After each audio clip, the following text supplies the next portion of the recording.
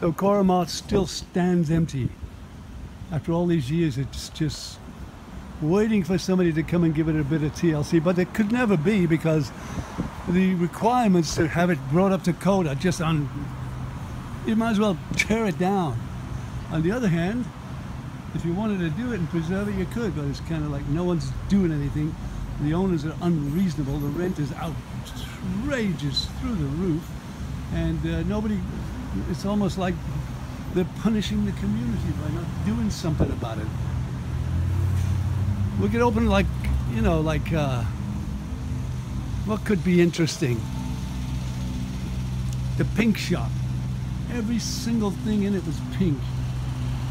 That could be an attraction, maybe not. And look, just as a kind of a fitting coda, the last phone booth in Coronado, I believe. I think there's one by the beach, but we don't use phone booths anymore, and it's rather fitting, isn't it? So there you have it. Al Grant with the Coronado Clarion. That guy was a nosy but nice pedestrian, came by right in the middle of our report and started smiling at me like he or I was a mental patient. I don't know which, doesn't matter.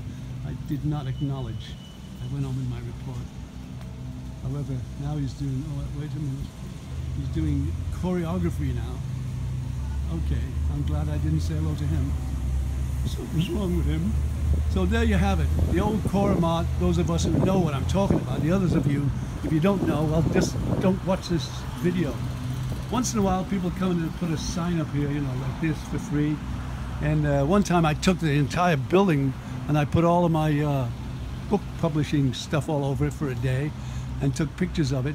And then all the homeless used to live in here, so every day I'd say, get out of here. And I even put a sign up there that said, get out, or no trespassing, or something like that. Anyway, so look, there you have it. This is an unreinforced masonry building. Unreinforced masonry buildings may be unsafe in the event of a major earthquake. No kidding. Could be fixed up. If you really wanted to, you could fix it up. Couldn't you? I guess I'm whining a bit. I just want to see some kind of action. The city council, whoever's running this year, should enact some kind of punitive measure for shitty looking buildings that don't look good in the community. And they should do something about it. Or at least they should say, well, put a coat of paint on it that's green and put some green Coronado flags or something to make it look, nice. It shouldn't have to be like this. Two intractable brothers who just fought to hell over it before they closed it down. Then they raised the rent through the roof like nobody could possibly rent it. And then when you went to say, well, okay, I'll rent it, they say, yeah, but you've got to do all the upgrades, which is like 350 grand, maybe even more, just to do the retro. And it's like, enough. Silly. Tear it down or do something with it. At least paint the bloody front. That's my opinion. What's yours? I don't care about that, but... So everybody's got an idea about this, and I met this lady. She has a kind of an interesting idea. What's your idea? Hi. I think it should be a space for families to come together, eat, play games, not electronic games, but like hands-on, shuffleboard, Jenga, checkers, stuff like that.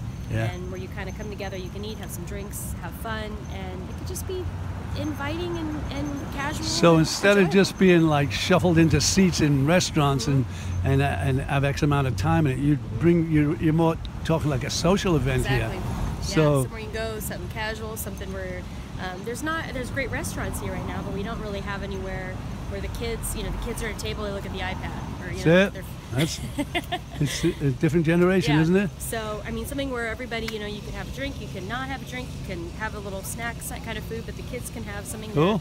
That, a big Jenga thing or a big twister or something kind of fun. Okay, so when do we open? Soon. What's your name? Mandy. Mandy, great idea. Well, there you go. That's Mandy's idea. Now, I want to open like a cage fighting or something like that, or old lady wrestling or something. But to remember now, it's 15 grand a month just to open it, and then another 400,000 to fix it up. If you wanted to occupy it as a business, the city requires that you fix it up. Yeah, So it's kind of But if everybody in negligible. the community pulled together, that would be a. and let's say you had someone that did construction, someone that could paint it, you know, you kind of Yeah. all pull together your resources because it's going to be a community property. You're a hippie. Then it would work. Well, So how about everybody benefits. how about the owner throwing in Well, some? that would You know what I help too, mean? Because I mean, this is just sitting. I mean, I've been here for almost 12 years. Been like this almost 20 years. It's horrible. Yeah. So now it's Very just a waste sad. of space that we could be using Yeah. to give back and to enjoy our community. So why don't you run for city council? I should. Mandy for city council.